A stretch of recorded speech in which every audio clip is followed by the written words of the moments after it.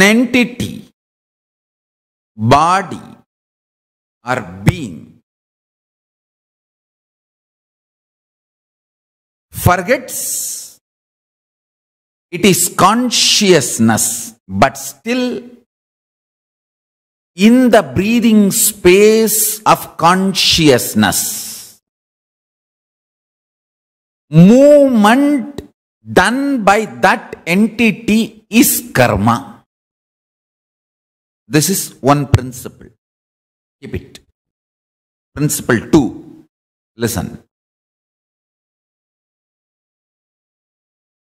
Length, when it becomes intense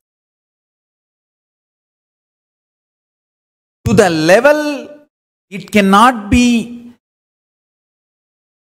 experienced just as a length, it jumps into the dimension of breadth. Like if you keep line, infinite number of lines, then it cannot be measured, understood just by one length.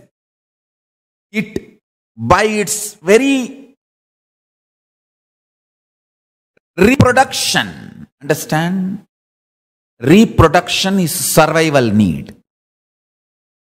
Anything which is alive has to be reproducing itself. Otherwise, it will not be alive. It's law of life. It is one of the fundamental law of constant, nitya. Easiness expands. So the easiness of the length, when it becomes infinity, it cannot be any more cognized just by one idea of length. It gives birth to the next dimension of itself called breadth. Understand? I'll repeat. Just imagine one thread, 1 meter thread. You call that as a length. By its nature, it is becoming multiple number of 1 meter thread.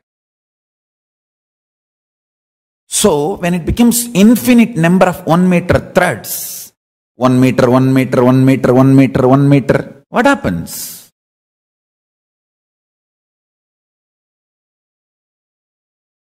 It cannot be measured, cognized, understood anymore by this one dimension called length. So it gives birth to its next dimension, breadth. So all the threads are kept. So now length and breadth is formed. Now, because of its very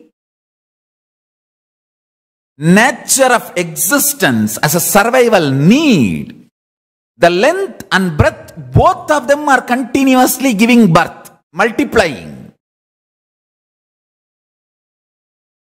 Understand?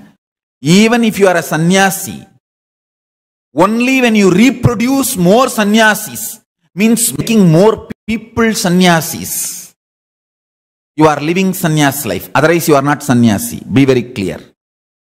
Anything by its survival easiness has to reproduce and expand. If you are a man, you are going to reproduce another human being. If you are sannyasi, naturally you will be producing the consciousness of sannyas in so many people's life, and so many will becoming sannyasi. How many become sannyasis is the proof of your integrity to sannyas. Understand? This is law of life. Success for a normal grihastha is what he achieves. For a sannyasi, success is what he inspires others to achieve.